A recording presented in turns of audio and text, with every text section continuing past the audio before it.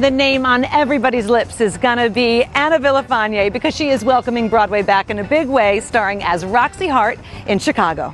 Thank you for asking me to meet you at Domino Park. This is one of your favorite places? It is. I mean, how could it not be? It's stunning. It looks like we're in a postcard for New York right now. So usually you come here for your jogs. I do. Would it be okay if we just did a little leisurely walk and talk yes, today? Absolutely. Shall we go? Yeah. Let's stroll.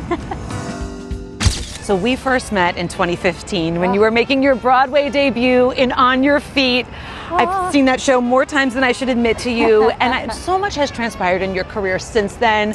Can you just give me a little timeline? I mean, I moved to New York to make my Broadway debut, which is already in and of itself such a fairy tale. I've been here ever since and have been doing a lot of TV. I did a play off Broadway, and I've just been very, very happy to be making choices and kind of playing roles that really interest me. And I've been spoiled because from On Your Feet, I know what it's like to go to sleep every day saying I really love my job and to be energized to go work and to be energized to tell a story. So now that's kind of forever the standard. So now it's really nice to be back on Broadway with this historic reopening moment and with like New York, which in my opinion can never die, to be part of that and to be kind of bringing it all back to where we belong. All right, we have got one more of your favorite spots to head to. Yes. Shall we travel Roxie style? Yes, Bossy Walk. It's just that way, but now behind you. Yes. Fierce.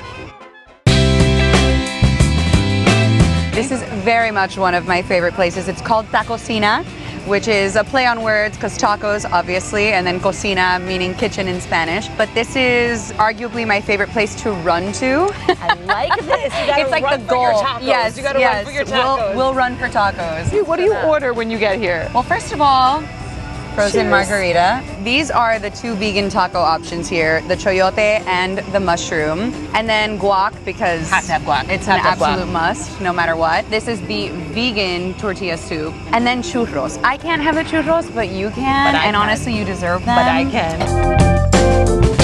I was reading something on your social media when it was announced that you would be playing Roxie Hart, and you talked about how, you know, thrilled you were to be back on Broadway, but also said something about like never give up on your dreams, specifically talking about that little girl in the wheelchair. So I grew up in and out of a wheelchair because of having rheumatoid arthritis since I was 7 years old. It's an extra thing that I have to think about, but it's very much just part of my life, right?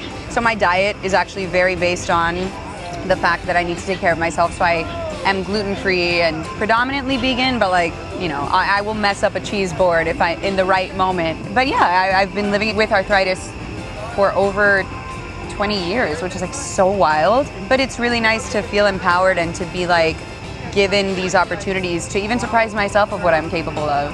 What would Roxie Hart say to everybody who wants to come see her on Broadway? She'd be confused as to why you haven't yet.